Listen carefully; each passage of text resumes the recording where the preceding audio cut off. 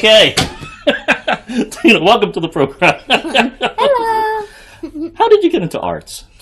Into arts? Well, it's actually all my husband's fault.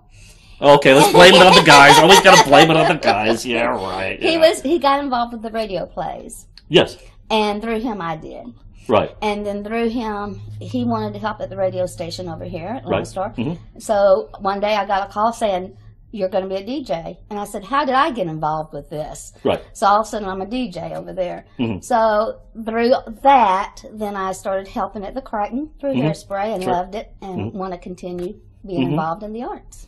But you didn't do this like in high school or in junior high, any time? College? Not college, elementary school, 5th grade, Yeah. did a few things there, and then Sure. choir, and then it just built through school, and Mm-hmm. drama classes. And But you gave it up.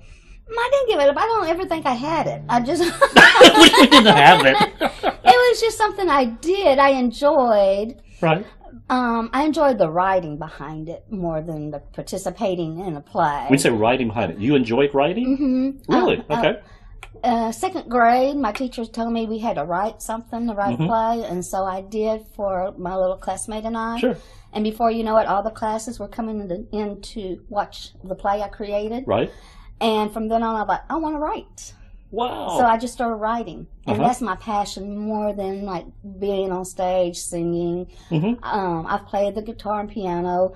That's fine, but I'd rather be behind the scenes writing than participating. Really? Yeah. What is it about writing?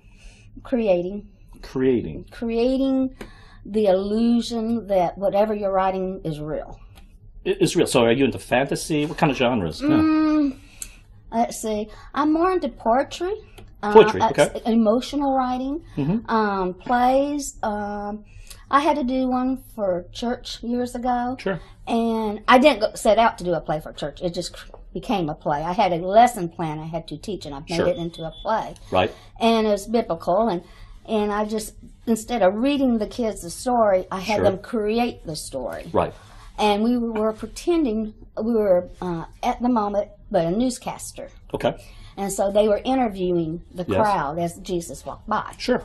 So I created that play so they could live it. Uh-huh. They had fun living it. I had fun writing it. Right. So it can be historical. It can be Mm-hmm. emotional. It could be my own thoughts that put Right. into words. Mm-hmm. The play I did in 2nd grade was more like today's drama class where you have to get up there and act and do something. So Sure. I wrote out what we were going to do. Right. It was just because of school we had to do something, and I created a little skit. Mm-hmm.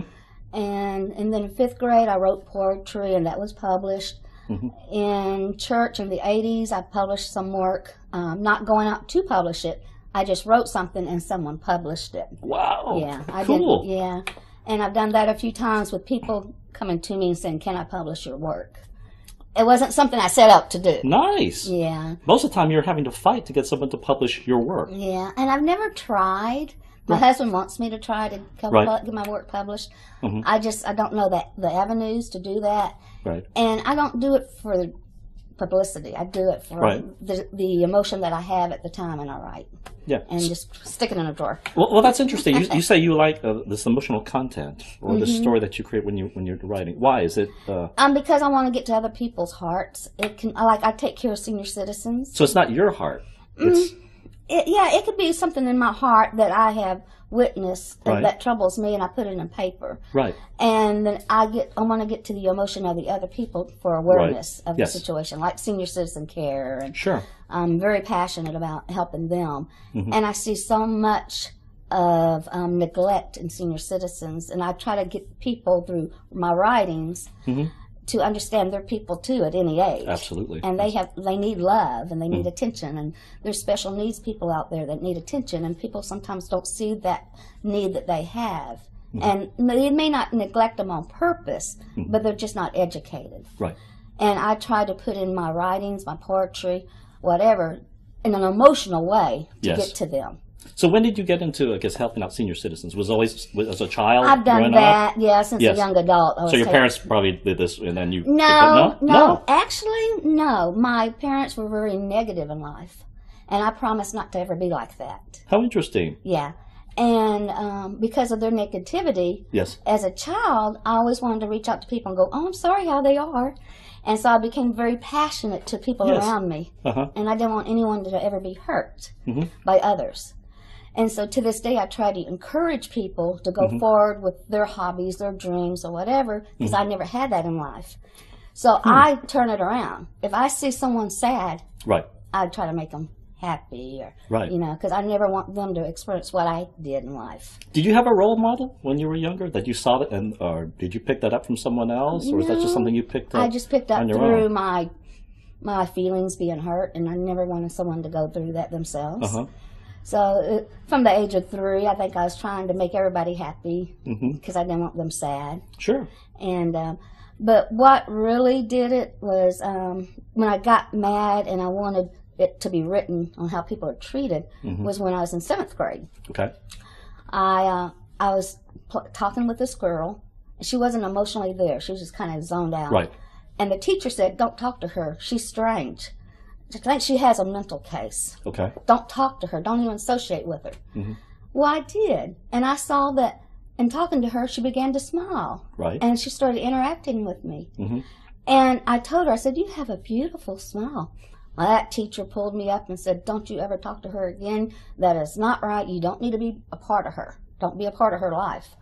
They just saw her as a troublemaker, Okay. and I saw it as she just needs compassion. Right.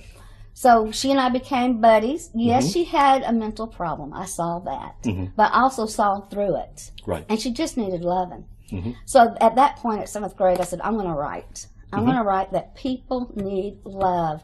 No matter if they appear to be a mental case, maybe if we gave them love, they wouldn't be a mental case. Mm-hmm. If we gave them time Mm-hmm. and respect, maybe they would be okay on their own one day instead of belittled and feeling that self-esteem go away. Yeah. You know, and, I mean, they have low self-esteem, Right. and I want to build it up. So at 7th grade, I said, I'm going to start helping people. That's interesting. You know, when I was talking to Isaiah, he had the same thing too. He's really into compassion as well, to a very big degree. He is. As I you love are. him. I love him so much. And he's incredible. He is incredible as a incredible. person as well as an actor singer. He's very kind Mm-hmm. and respectful, talented. I really believe in him. Mm-hmm. I really do. So let's talk about compassion, because there was an article, I think, on CNN, and it was some ridiculous statistic, like 1 out of 5 people don't have a single friend, period, which is astounding. But you can kind of believe that in Yeah, in I believe it. Yeah. I believe even as even a good, healthy mental state, you only have that 1 or 2 friends in your entire life anyway. True friends, right? Yeah, Everyone true else, friends. the little Associates. associate, yeah. Yeah. So I can see that, where some don't even have that friend. Mm-hmm. You know, and I want to be their friend. I don't go out to make friends, Right. but if I see someone down, Mhm. I want to help them. If I see someone talented, like say Isaiah, Right. I want to help him get known. Right. I believe in him. I believe in the cast of Hairspray. Mhm. Those that I found that should be acknowledged, I'm out there trying to help them be acknowledged. I mean, that's why I had them on the radio. Right. I wanted people to know about them and to know the play and come see the play and Right. enjoy the Crighton at the same Right. time. But I believe in them so much that I want to do anything I can to help them. So, you know, it can be any age, anybody. Mm-hmm. If I believe in you, I'm going to do my best for you to get you known. And if I think you're being abused or hurt and neglected in any way, I'm going to stand with them Right. and help them. I don't know if you saw this, but we got a really nice email about you doing Hairspray. No. And they said they wanted to see you in Hairspray because you had helped people throughout the years because of your compassion towards them. And just for that. It was you were a teacher without being a teacher. You know, like the formal title of teacher. But you were and apparently you've been doing this for many, many years, which is why we wanted to have you. Oh my Absolutely. gosh, I had no And idea. it's such a sweet thing. You know, you go like all those years, because sometimes we do things that we think are just little. Right. It's just it's nothing to us, it's little. It's part of who we are, Right. and yet sometimes it has this great impact on people. It changes their lives. Yeah. I mean, don't even realize it sometimes. Oh no, I didn't. And people tell you later on, and you go, really? I said hello, and that changed your life. Yeah, but yeah. it's true for some people, Yeah. and that's why we do these shows here, because sometimes most people have a good time. Every now and then, it changes someone's life completely. Wonderful. And you don't know who will do that. Well, to. You're inspiring others, and you're giving them self-respect and high expectations, and you're just really building them up, and that's grateful. I'm grateful that you're doing this. Well, I'm grateful to you. Thank you so much for all that you do all over the years. That's been incredible. I just believe in people. Mm-hmm. I mean, if I see something in you, I believe in you, and I'll back you. You know, I take the time to help them. You're mentioning people don't know it. When I was 4 years old, I met this lady, and she said, "Come to Bible class, come to Bible class." And I said, "No, I don't want to go to Bible class." I was 4 years old. I wanted to play. She said, "Come on." I said, "No, I'm not going to." She said, "I'll give you candy." I went, "Okay, I'll do this." Sounded good. Yeah. So I went, and I enjoyed it. Yeah. So, okay, and then because of her, I became a Christian. Yeah. Okay. So years passed, and about 10 years ago, I found her. This woman, she's still alive. Right. I looked her up, and I told her my name, and I said, "Do you remember me?" Yeah. And she started crying, I started crying. Because I hadn't seen her since I was about 12. Wow. And I said, I want you to know you made a difference in my life by inviting me to Bible class. Mm-hmm. And she said, "Tina, I was just praying the other day, saying, God, have I made a difference in anybody's life?" Wow. And she says, I felt like I didn't. Wow. You know, sometimes I think we do need that. We all need that. We need to know that we made a difference. Yeah. Somehow. Just in some small way. That our life meant something to someone else. Right. And we never know who that's going to be. Right. We just never know. Sometimes we think, how could we have made any difference? And yet, like I said, it's almost like It's a Wonderful Life in that sense. Yeah, sometimes true. we have to be reminded True. we did make a difference. Thank you, Lord, for that. Yeah. Yeah, right. I've been a motivational speaker, not meaning to be a motivational speaker. Right. I just get on my high horse sometimes and won't shut up.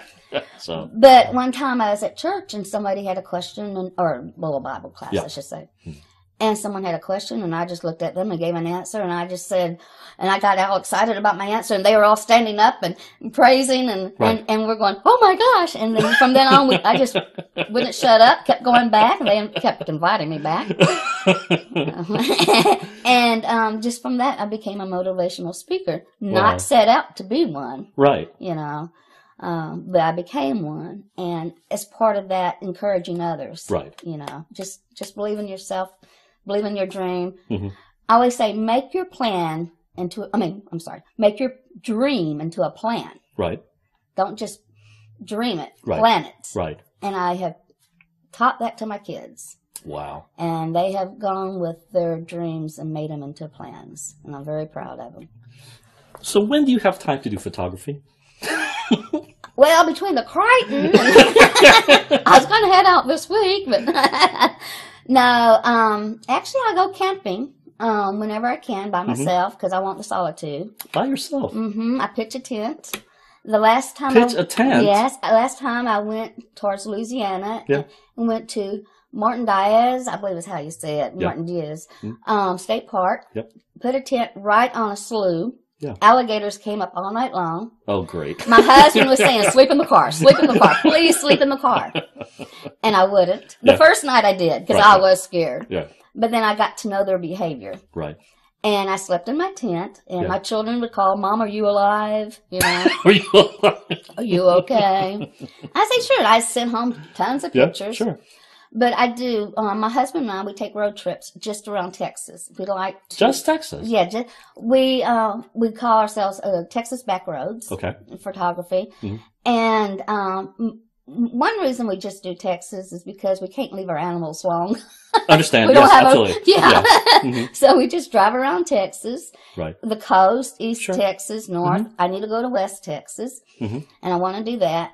But sometimes he goes with me and sometimes he doesn't. Mm-hmm. But I take pictures of unique things, not just, the Alamo or not just a monument. Right. I want the back roads because I want to show the farms. I want to take pictures of people to show, the culture. Sure. I think people are just beautiful. Oh, I just love taking pictures of people. Mm-hmm.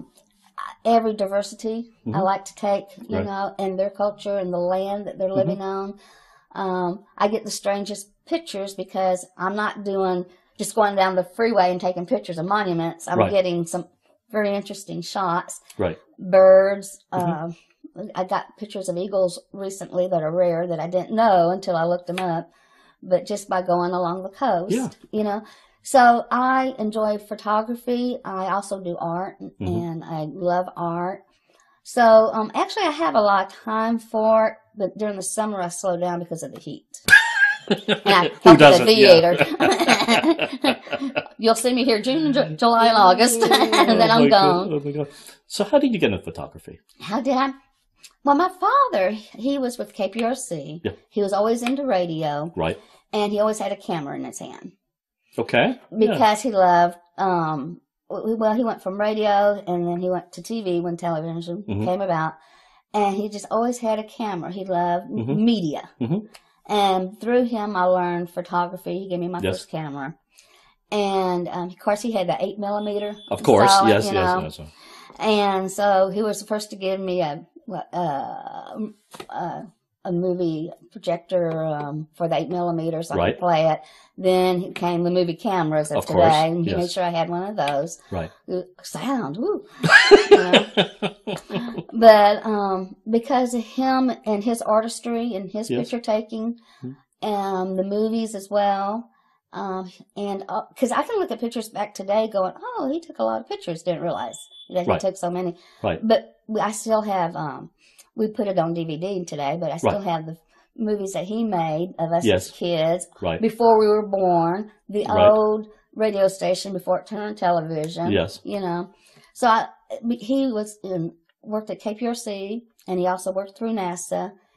He was really into media, and he was in audio. So I think I just followed his footsteps. Okay. You know. So you learned a lot from him even before you got to high school and stuff like that. Oh, yeah. Just by following him around. He was a hand operator, too. Wow. And see, back then you paid long distance for everything. So people would go through him and say, would you tell my friend that I made it to town or whatever. It was a lot harder to get your license, too. It's a lot easier now. Yes. Morse code you don't have to have today. No, but back then you had to know it. Yes. Right. And he knew it. He knew it. And I learned it for a while. He taught it to me. I can remember A dot D, I believe. You know, I still remember some. But, when I found out you don't need Morse code today, I went, yes. I think I'll go get more. Let's put up a tower. In our home in Houston, I was born in Houston. Yes. We moved out of Houston when I was 12, 13. But we put up a tower for us to have radio. Yes. And I mean, it's 100 foot. You put up 100-foot tower? My father did, in our backyard. So and what did your neighbors think of this? I don't know. I never found that out. But when they needed him, they were knocking at the door. Yes, of course. You know. But I remember that. But my family couldn't find me a few times, and they'd find me at the top of that tower. Oh, my goodness. So I've always been a tomboy. You've been a tomboy, really? NRA coach. Yeah. Taught skeet. You right? And black powder. You know. So I've always had that tomboy in me. Go camping by myself. So wait, we talked about radio and photography. Where did you learn to shoot? Living in the country, growing up, Texas. Yeah. You know, my first gun was a .22 rifle. Shot all the cans around me, so I was good at it too. I've actually heard women are actually better shots than men. I don't know. I tell you what I was doing wrong though, and I didn't know until I was an adult. You go like this to your eye. Yes. And whatever eye focuses through the whole first is your dominant eye. Yes. Okay. Well, I was putting my gun on my left shoulder thinking since I'm left-handed. Yes. But I'm actually right dominant. Really? Yeah. So you need to be shooting using your right eye? Yeah. I'm left-handed, but everything else I do is right-handed. How interesting. I know. Yes. You still shoot? I do now. It's more of a 45 or pistol, and I do have a double-barrel shotgun. My husband got that for me when there was a snake in our house in the country. Yep. And I went after it with a garbage can and tried to trap it. Didn't work. No, he said next time use a gun. He says I don't care if you put holes in the house, use a gun. Found out it was a moccasin. Whoa! Yeah, whoa. So he said never do that again. Oh my goodness! So, but see, the tomboy came out, right? And I had a pet store, and I handle snakes all the time, no so I know how to hold them. Sure. So I was just going to get back there and hold behind the head, right? Whip it, throw it out. But he said he came home and because what happened is I tried to trap it, couldn't, so we called the city and they got it for me. And by that time, it was out of the house, you Sure. know, yeah. But it was an old country home, so that just tells you there are many homes on that floor. Mm-hmm. But he came and got it. He said, "This was a moccasin you were chasing. Don't ever do that again." My husband went out that next day or that next weekend and got me a double-barrel shotgun. And, of course, I can use it. I know how to use it. It's Texas. So I was raised with guns. So, yeah, no problem. So we talked about photography. We talked a little about, you know, like your writing passion and compassion. Yeah. So what did you do in college? I actually didn't go to college. You didn't go to college. No. So where did you get into theoretical physics? When I was about 20 years old, I got fascinated by the subject of time. Okay. And Paul Davies had a book out on time. Okay. He said, if we didn't have a clock, it wouldn't matter. Mm-hmm. He says, or would it? Mm-hmm. You know. And so anyway, he got into the subject of time. So then I got to know Roger Penrose, and I know everybody likes Stephen Hawking and all Right. that. I've not really been ever his fan. Mm-hmm. I'll tell you that right now. Mm-hmm. But I was more Penrose. Okay. And now he's Sir Penrose, Sir Okay. Roger Penrose. But I got into physics because I was interested in time. I got with CUPS, Cambridge University Physics Society Okay. in Cambridge, England. Mm-hmm. And I got interested through them about different theories. Right. In that, I continued studying for years, and in 2000, the University of Texas invited me over to work with Dr. Trappy. Okay. And I worked with him for a while. Then we moved out of Austin about 8 years ago, so I haven't really been in touch since. Mm-hmm. But through my years, I've always worked with theoretical physics because there's no wrong answer. Mm-hmm. And there's so much out there to still know and learn. Right. And I'm fascinated by physics, about studying what could be, can be, and has been.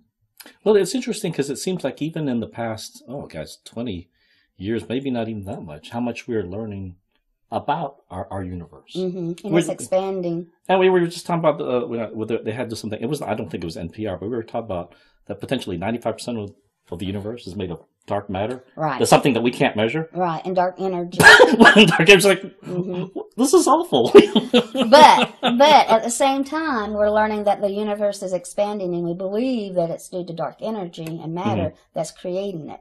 Right. Putting the dots together, though, is a job. It's a job. I mean, I guess they're trying to work up now some experiments to see if can we even measure it indirectly. Right, and they believe that the universe is warped, so it's explaining.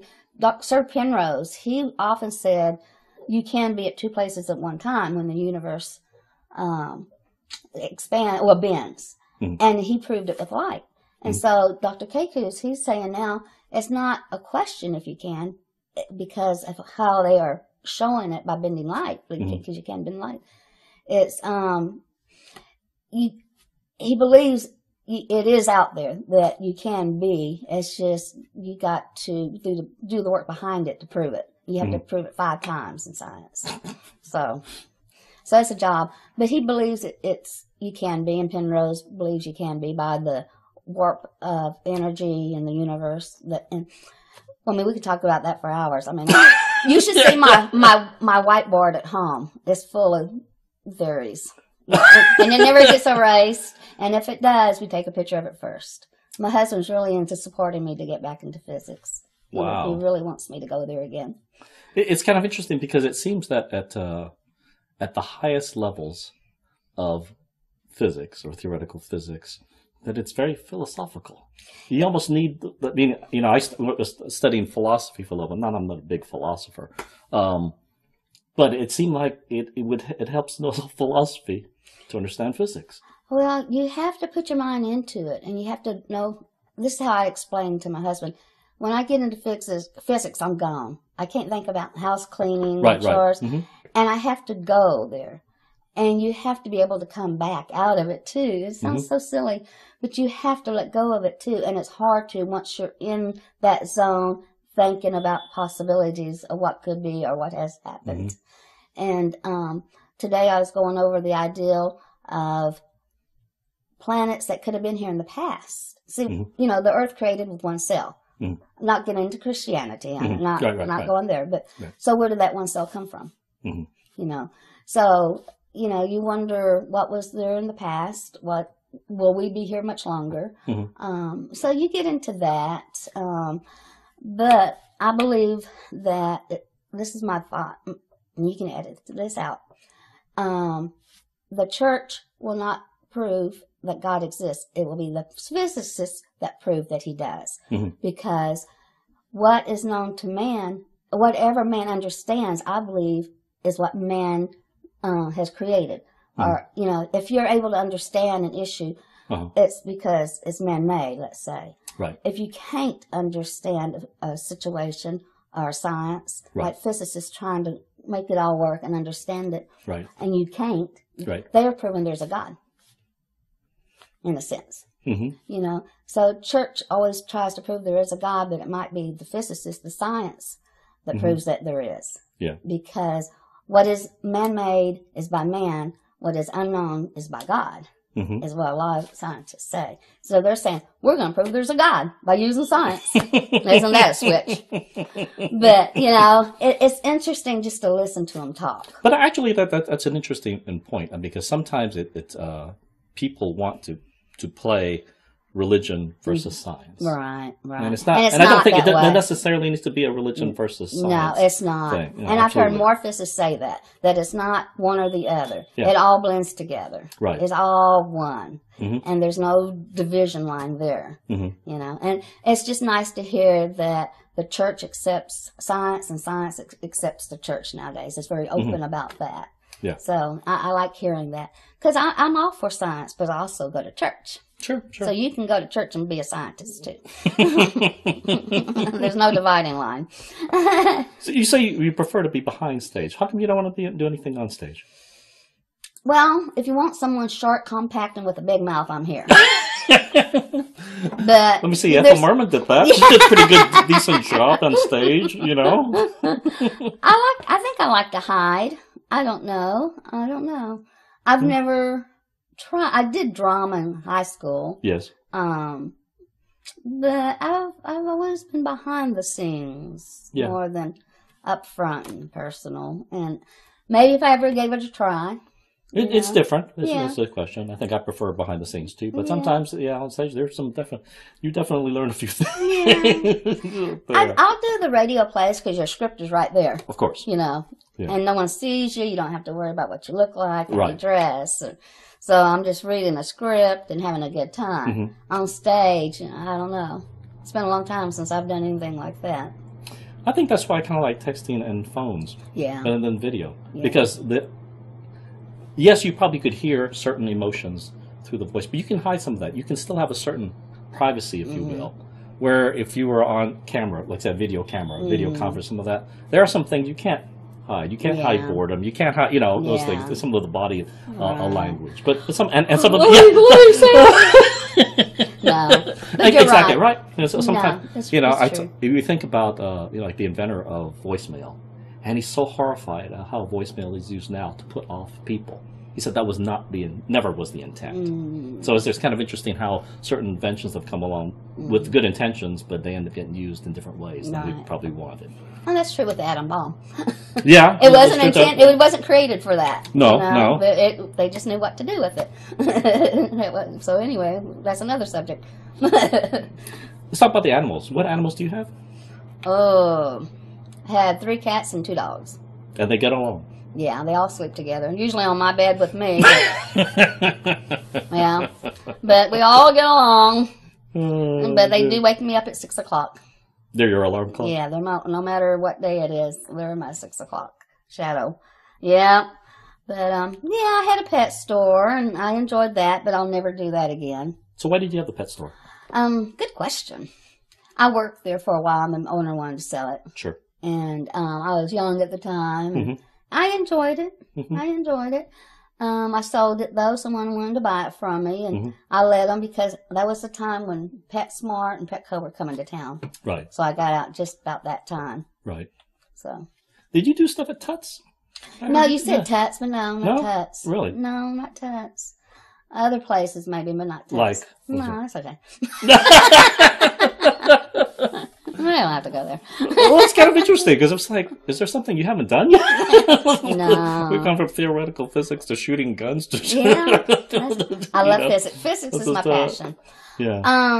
When I was a kid, I did some music at Jones Hall, but that was for the school I was at. Okay.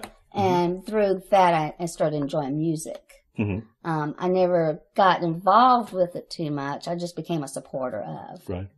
So what's your favorite music style that you like? I like classical, but I get tired of that really quick. Right. I got to have something else. 60s, 70s music I like. I like, the classic rock. Well, yeah, it's because that's what we grew up on. Yeah, so, that's what I know. Right. So I enjoyed the hippie days, even though I wasn't quite there, But I remember the clothes. Yes. Yeah, I got to participate in the clothing of it. Yeah. But as far as, I was too young to really. Now, my husband, that's a different story. He was a hippie. Surfer dude. Yeah, he enjoyed the 60s. Yeah, but he's 6 years older than me, so I was really not there, right. During that era. But the clothes I remember. Yeah. And, some of the clothing is coming back, and it's very comfortable. I like it. Thank goodness. Yeah, I know. Very comfortable. Do you have a favorite author? Einstein. Einstein? He said, never let education get in the way of learning. And he ought to know. Yeah, yeah. He should know. He was actually, like I said, he couldn't tie his shoes at whatever age, but that's because he was too interested in other things. Yeah. That was not his focus. He couldn't tie his shoes. He had his shirts backwards. Yeah. He couldn't contemplate on any of that. His mind was somewhere else. Completely someplace else. Exactly. Yes. So I've always liked that quote by him. Never let education get in the way of learning. And that goes for everybody. I think sometimes we confuse that. Sometimes we will confuse formal education with learning. And that, in fact, we do need to continuously learn. So, and it doesn't matter where you get that, whether it's from another person or from books or video, whatever. Right. Well, maybe I like him because I see a lot of smart people out there without a diploma. Yeah. And I want them heard as much as anybody else. Well, I think we have friends that way, too. He had a friend, he never completed college, one of the smartest, well-read persons I've ever known. Just incredible. He's so well-read. He knows just about something about everything. No, but doesn't have a degree. Right. I think it was too boring. Actually, I think, seriously, it was too boring. Could have been. Yeah, couldn't stand it. Right. Now, my day, growing up, a woman stayed at home and raised the kids. Yeah. So you just didn't leave the home. Right. So my education came through books or whatever I could pick up and go from there. But, I'll always continue to educate myself. My children graduated from college way back, but they're still going to college because they keep wanting to better themselves. So they have a job, have a family, but they're going after either the master's, PH, or whatever. They just, so are the wives. Really? Yes, because they know that. Well, as a mom, I want to know when I'm not here, they'll be provided for. They can provide for themselves. Right. So I push education. Just keep doing it, and they do. Well, yeah, they do. So I'm proud of them. But I'm proud of the Crighton. Oh my gosh, this is a beautiful place. It is a beautiful place. This lady's been around 80+ years, but needs a lot of TLC, right? So, something to love on. We're glad to have you here. Oh, Absolutely. I'm glad to be here. I'm glad you allow me to come in and help, and you haven't kicked me out yet, so I appreciate that. Wow. Let's get are you a warm body? Good. Yeah, I believe that too. I believe that too. Get in here. But I'm having a good time. I really am. And everybody here is so nice, and y'all made me feel at home. You make me feel like I'm part of the family. So. This is a second home for us. We live here enough hours. Yeah, you do. You and Carolyn both do. I see that. You know what? It is a home, and you want it to be like your home. In the sense that people be welcoming. Come on in. Help us do whatever. Yeah. It's a shared experience. Well, it's a good experience. It's a very good experience. And I've enjoyed every minute of it. I've enjoyed learning. Because, like I say, I've never been in theater. Right. I produce the shows over here on the weekend, but I'm behind the scenes. So I've never been in front. So when I came into the Crighton for the first time through Hairspray, I was nervous, scared, and made a lot of mistakes. But I was taught by Tina. Yeah. What's her last name? Yeah. And so she taught me a lot. and you have, and Carolyn has, and everybody just pitched in like a family and helped me out and made me very comfortable. So comfortable, I came back to help with this play. You got grease paint on your blood now. Yeah, I do. So I'm enjoying helping. I really am. I feel very comfortable this time. So when do you get a chance to write again?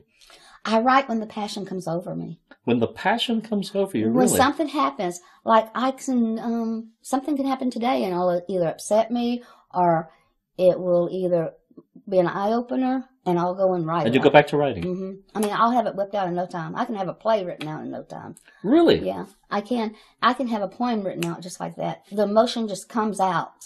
It's like a floodgate, right? Yes. It's there. It's there. And that's incredible. And I don't know if it is or not. Well, that's because writing, because most times people, I see, the writers, and, for me, look at this blank piece of paper and then it's like, okay, what do you put down? But you're right. When it does come, it seems like it's a flood. You can't stop. Right. You cannot stop. And it's like, leave me alone. I got to do this. Right. When I did that play for the church, I wasn't meaning for it to be a play. Right. But I had a lesson plan. I can remember to this day. I went home, sat on my fireplace, the little seat there in front of the fireplace, and the football game was going on, and I had to fix lunch, and I'll fix lunch, we're watching the game, and I'm right over there just finished. Just like that? Just like that. And it was the emotion I had at the time. Right. So I turned it in to get approved for teaching, and they said, we're going to publish this. Well, really? Okay, but I still need it back. Do what you want. And that was my first paycheck. Wow. Yeah. Nice. It was like $25. And woo! Hey, it's better than zero. That was years ago. I don't know. Wow. But yeah. So I write when it hits me. So this is not right on a schedule. So if someone says, I need something by Monday, and the passion if it's not there, no, I'm not ain't going to happening. do it. No. It has to be in me and need to get out. Right. Yeah, that's how. And I mean, I have thousands of writings. Do you wake up in the middle of the night, which is something that just hits you so hard? Yeah. Almost like a dream? Yes, right? yes. And my husband will say, get up and write it, get up and write it, get up and write it. Really? Oh, he's very encouraging. Yeah. Because by morning, you forget. I do. Yeah. And I'll go, I had this dream, but why didn't you just write it down? Right. But, a lot of things come to you in your dreams. Yes, they do. Absolutely. Yes. And then I'll get up and I'll start writing because it's like smoke. Once that dream is gone, that thought is gone. Right. But there are some dreams that are just so profound. Right. You just, to this day, I remember. Wow. But, no, when it hits, if it comes in a dream, if it comes from an emotion of an event, I'll go and I'll write and it's done. And I have thousands, and my husband says, we've got to get all this published. And I say, I don't feel like it, you do it. Maybe I'll get my $25 again one day. With a few zeros. Yeah, that'd be nice. So has writing changed for you over time? I get the emotional part of it, right. Certainly. It comes out of you. But, before, for instance, we used to watch Murder, She Wrote. It starts up with the typewriter. Oh, yeah. And of course, can you even find a typewriter anymore, really. It took me a while to get used to the computer. Right. And one time I had a cousin, he said, send me your writings. So I wrote everything. He goes, no, through the computer. He says, just learn to use the computer. This was back in the 80s, Right. Mm-hmm. And, it's going to take me forever this way. Now I don't even pick up a piece of paper anymore, like that. Mm-hmm. And delete and spell check. Right. Like that. But I can just fly and have it done. Have it done. What about the radio station? So you said you got active with the radio station. Now you do programs on the weekend. Yeah. Right? Right. Which you said stuff behind the scenes. So what do you do behind the scenes? I go to the coffee shop a lot and have coffee with I like that part. Yeah. I like that part. And you know what? They're, what is it? Those scones? The blueberry scones are awesome. Oh. Yeah, I haven't tried that yet. Okay, well, you have to try those blueberry scones. I hear they're good, though. But no, that's where I do my interviews for people that want shows on the radio station. I kind of screen everything out and let them know. Right. A lot of people want to be a DJ, but they don't understand the work behind it, as you know. I know you work very hard.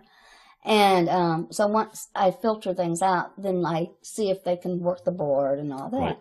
I have a couple of people interested that want to do a show with me until they're comfortable having a show by themselves. Mm-hmm. And you would know two of them. Pete and, Sure, and, sure. and Phil. Yes. Yeah, they wanted to come over. And I said, sure, let's play and see if you'd like to get comfortable. Sure. So we're going to start that, and then they can have their own show one day. I'm sure they will. I can see Phil taking off with it. He'd have a blast. And Pete's ready. He's ready to go. He wants to. Yeah, he wants to, too. And then I have a couple of, I get people writing me or calling me every day saying they want a show.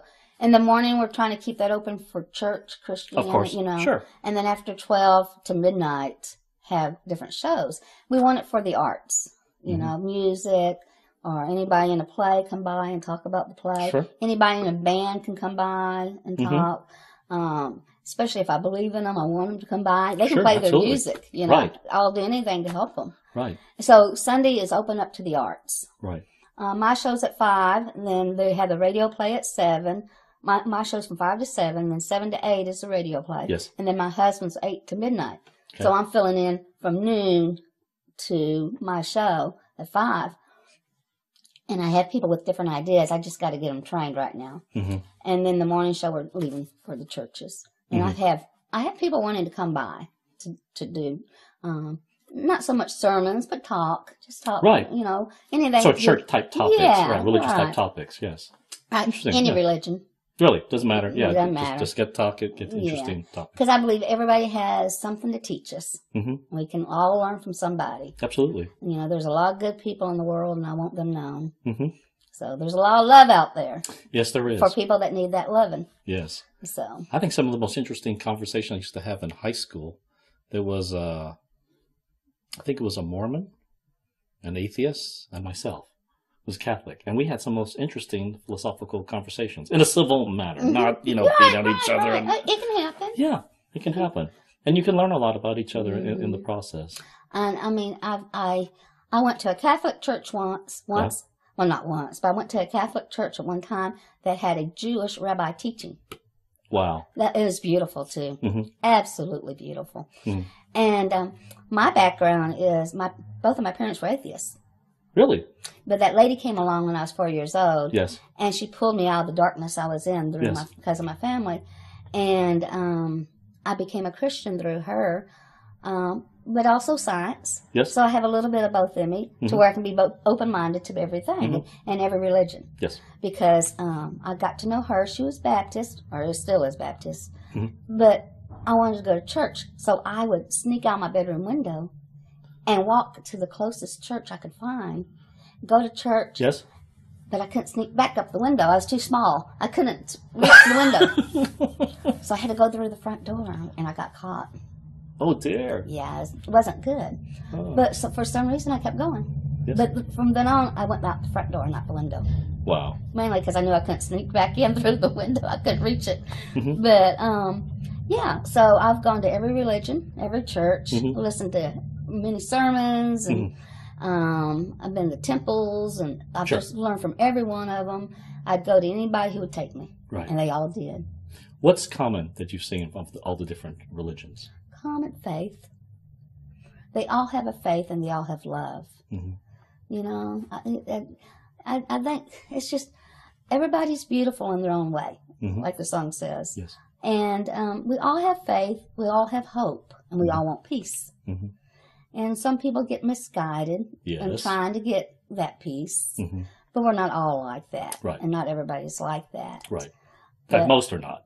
Exactly. Right. And so, yeah, I see hope and faith in almost every religion out there. Well, in every religion out there that I've ever been in. And each one's different, but I respect it. If I'm in their home, I'm going to respect their ways. Yes. And I pride myself in honoring them in their way, and they respect me for doing that. So I have found all the religions I have met to be beautiful, and the people are beautiful, and the food is good too. Everybody cooks a little bit different. Yeah, I'm thinking about the party after Ramadan.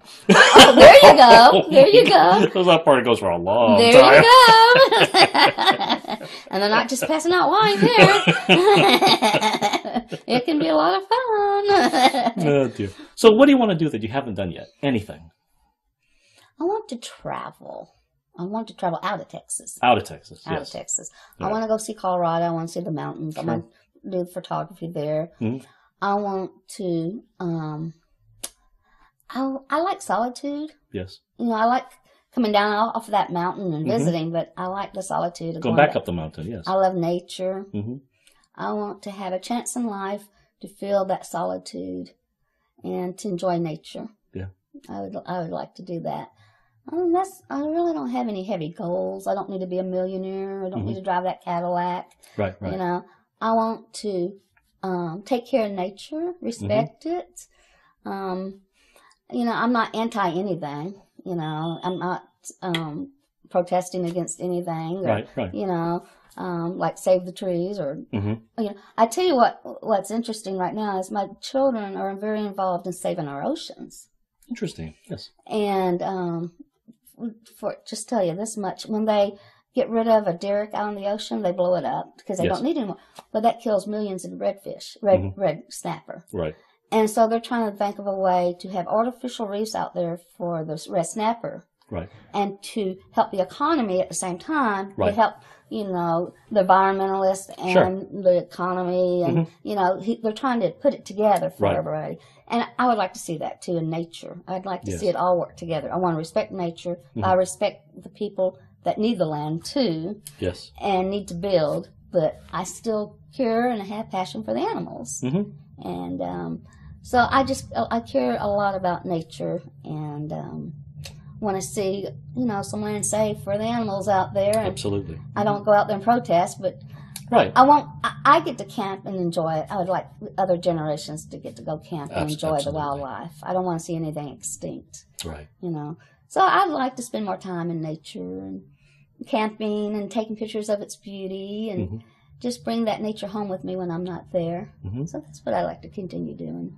Wow. Well, thank you so much for all that you do, and you will continue to do. I'm going to ask you what we've been asking everyone else. If heaven exists, what do you want God to say when you get to the pearly gates? I want him to say they have Dr. Pepper. Ooh, that's a new one.